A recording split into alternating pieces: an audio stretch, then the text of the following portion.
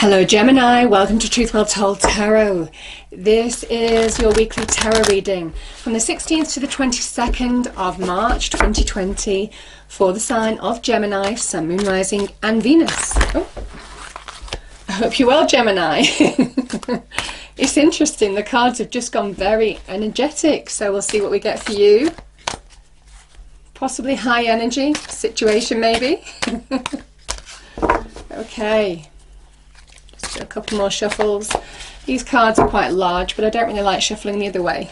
So this is the Druid Tarot deck, another of my favourite tarot decks. So I'm going to pull an overarching tarot card for you, Gemini, to see what the message is. Oh, there we are.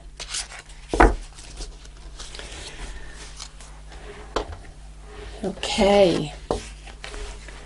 We have the Four of Pentacles. So the Four of Pentacles is sometimes a person who has experienced financial or career loss in particular, and they're terrified. They've amassed a level of stability in terms of money, advancement in terms of career, but there's a stuck energy about it. They are holding on so tightly to where they are that they're not advancing forward. This is about fear of the unknown. This is about a guarded energy, being guarded about moving forward in a situation in any aspect. Can be about what are you holding on to? What is stopping you from moving forward now? Yeah, because sometimes this can be about an energy that you need to break free of. The Four of Pentacles I sometimes call the little devil or the earthly devil card, because it keeps you exactly where you are. There's little advancement in this energy, and even though there is some stability, it's almost kind of like this person is self-sabotaging from moving forward and bringing greater success into their life.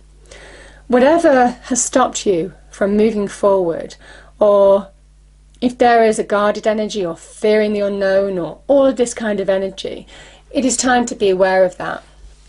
I'm going to pull one more card actually to go with that. So let's look at a card to go with the Four of Pentacles.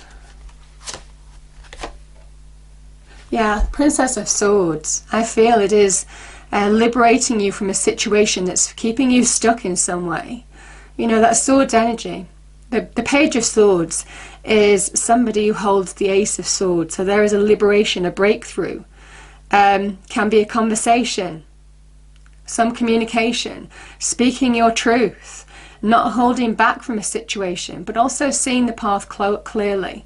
The pages are the beginnings of something new, or the beginnings of change. That's what they herald. And I feel for some of you, there's a feeling of liberation from whatever is keeping you stuck. Yeah.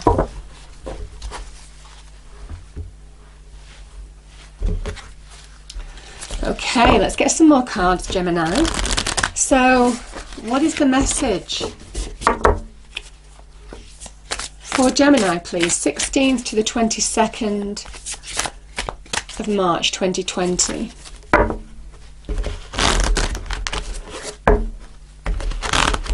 Sometimes it can be the way you perceive things as well. I will say there could be a change of looking at something that brings liberation or brings that new path, new insights, new clarities. Okay.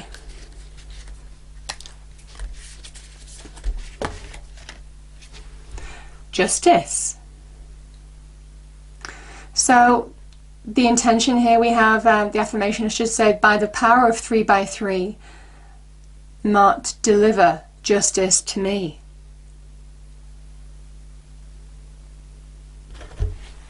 Some of you may have seen the truth of a situation that's been difficult to, or had some difficult news that has been difficult to move on from.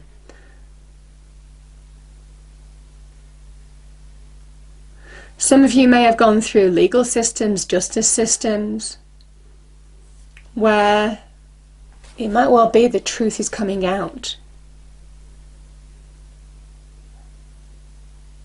And that allows you to release from a situation that you may have, you felt you've been holding on to. Interesting, Gemini. I'm going to pull one more card.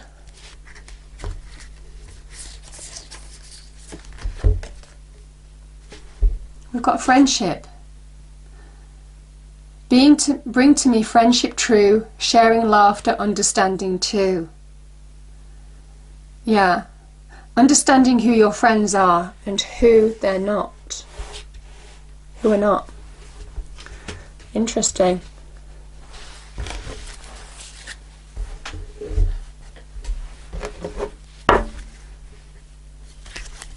There's a real clarity that's coming, and truth that's coming with that Princess of Swords. Truth sets you free. Angels, what's the message for Gemini, please? What is the message for Gemini?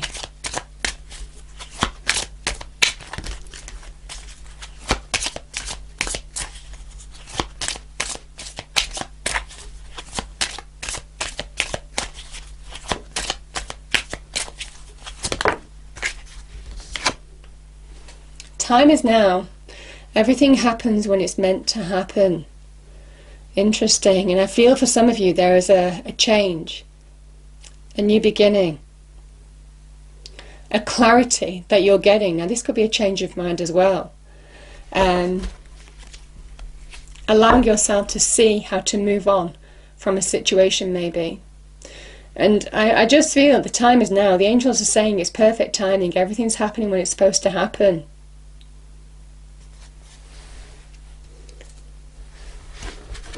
I'm going to pull one more card. Yes. Yeah. You've got some really deep energies here, Gemini, so... But I do feel you're getting your head around it now.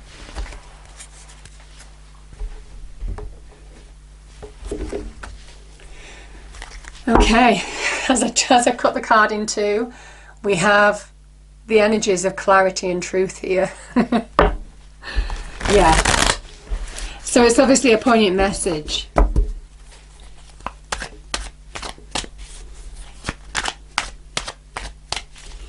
Okay. Okay, we've got the Five of Swords. This is the past position. Present position for Gemini. King of Wands. Your challenge, there we are, the Devil, and we have the little devil appearing, so that doesn't surprise me. As a challenge, this does seem to be your challenge. The advice from Spirit, we have the Queen of Cups. Yeah, there's the new beginning, the Ace of Pentacles. Beautiful, Gemini. Okay. So I'm going to pull clarifiers for the cards on the table. Angel, Spirits, Guides, what do we have for Gemini? Can I have clarifiers for the cards on the table, please? 16th to the 22nd of March 2020. Okay. Okay, we have the Seven of Swords. Let me pull one more card for that. Three of Cups. Okay. King of Wands, the present position. Beautiful. Absolutely beautiful. Your challenge, the Devil. Yeah. Two of Wands. The Queen of Cups. Nine of Pentacles. And the Ace of Pentacles, Gemini. Beautiful. We have the Star card, your fellow Aquarius. Bottom of the deck, we have the card of good news. From difficult things, difficult truths, difficult news to deal with, there is good news going forward. Nice. Okay.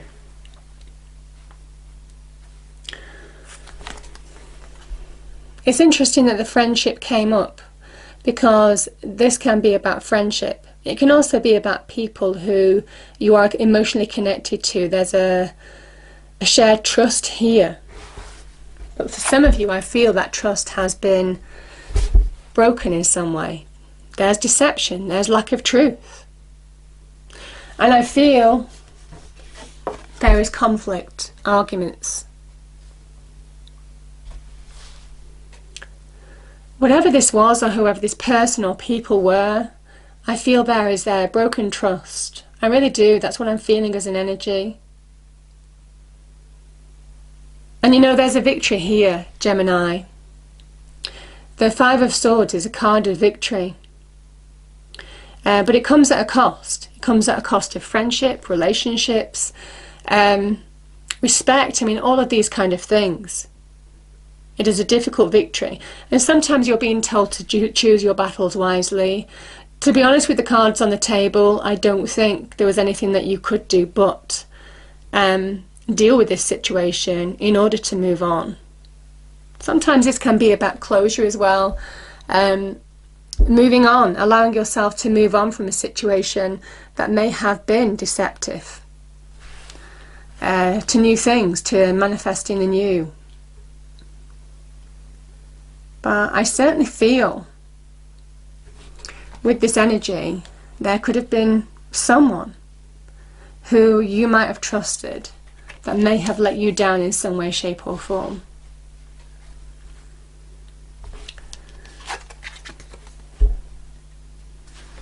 You know, we have the card of Leo here. So the cards on the table in terms of signs that may be of influence in your life. We have Leo, we have Capricorn.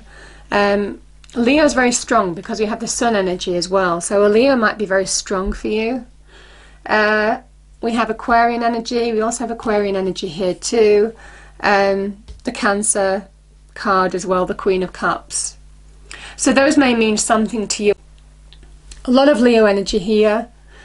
If it's a person in your life, you know, sometimes the Sun card can be about letting go, putting something behind you.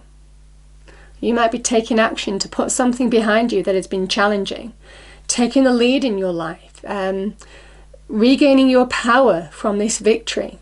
It has been a difficult victory. I feel it might be linked to this justice. Sometimes it can be earthly justice, earthly karma, or it might well be a justice system. Whatever these energies were, I feel for some of you, you are putting it behind you. The Sun energy can be about letting go, putting a challenge or overcoming a challenge. You see, there is a wall here which can sometimes represent a challenge, an obstacle, can also represent our own limitations, our internal boundaries. You know, and that's what you feel with the Devil energy. You feel that with the Four of Pentacles. But you're absolutely pushing through the barrier here. And there's a great feeling of breaking free as well with the Aquarian energy too. You know, that Aquarian energy is ruled by Saturn and also Uranus. So there's a real kind of like nice liberation of breaking free of ties here from a difficult situation of the past, taking a lead in your life. Now it might well be this King of Wands offers you an opportunity that promises new growth. Could be a Leo. But, you know, the Sun card is a card of good news, and we have that at the end as well. So I feel for some of you, Gemini, that there is some good news coming your way. Could be when you take action. It's almost kind of like the time is now. There is new potential, new opportunity, a new connection or a person that you may be meeting that promises growth. Good news. This is also a great card of material success and abundance coming your way too. But this is, you find both of these cards are in your natural power, taking the lead, taking control. And it's interesting here because the challenge of the Devil is keeping you powerless, keeping you stuck. It's a great card of instability. This can be from toxic relationships, unhealthy partnerships, in whatever aspect. This can be in terms of power struggles. It's an illusion. It's a card of great instability, the Devil energy. Some of you may have gone through a period of real instability. But you know, with that Ace of Pentacles being here, you are restabilizing your life now by the actions that you're taking. Because the time is now. You're being given blessings here. And certainly with this Devil card, I mean the Blessings card, the Star and the Ace of Pentacles, the Devil card is very much about something that keeps you small, something that makes you feel powerless, something that makes you feel chained to a situation. There's a need to break free of old attachments in whatever form this was to this negative energy. And I feel for some of you, you are taking the steps to do that, or certainly that is your challenge, to take action, to move towards new horizons, new visions. This person doesn't fear on moving into the unknown because they know the unknown is exactly where they need to be. They are choosing between two paths, two crossroads. Sorry, two crossroads? They're at a crossroad and they're choosing between two paths.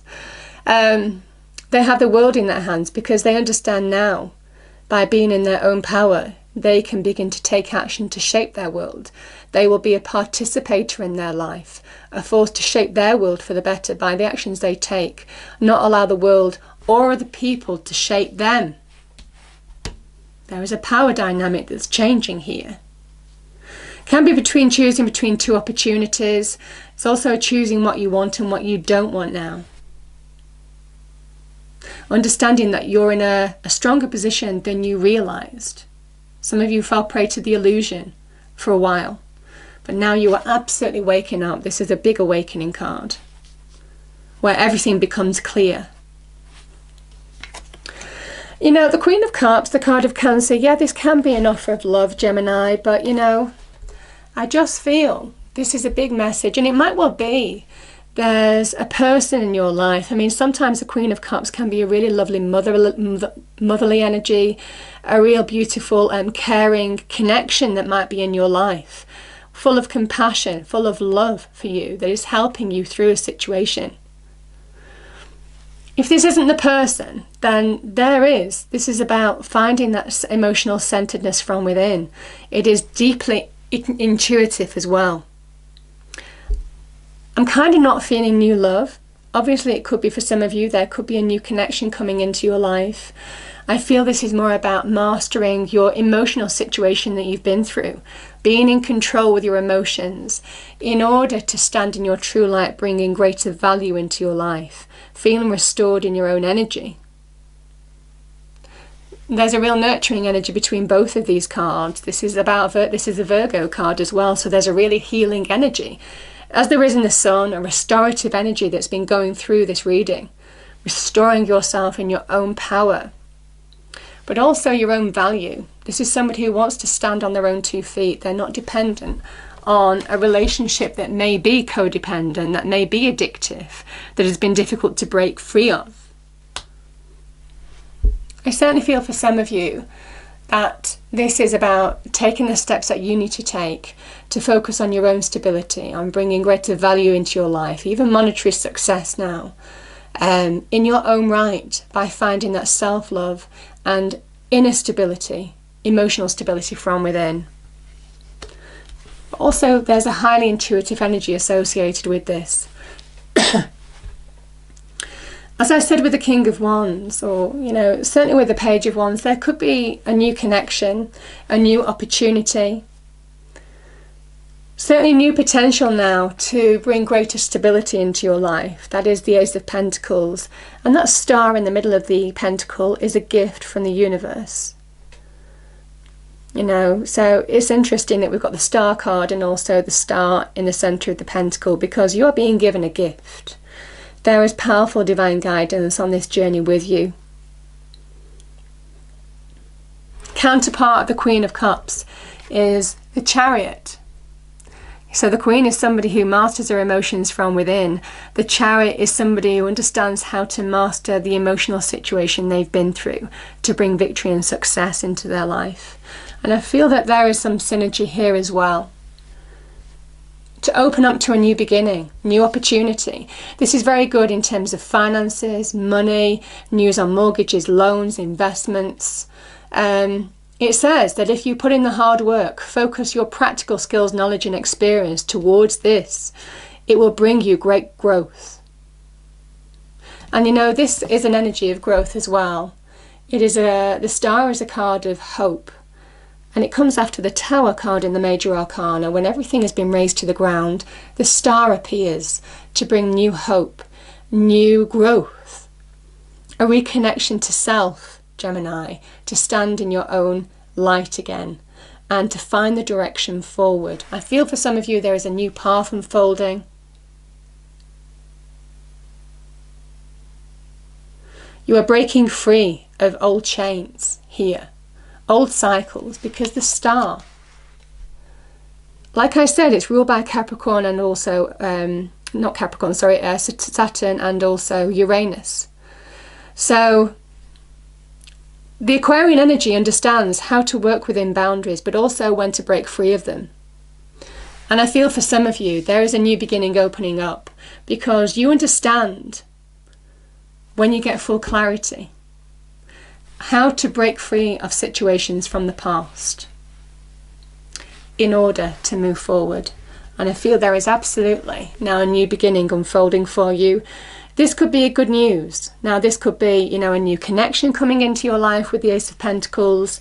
This could be a new offer or opportunity coming into your life. It promises growth.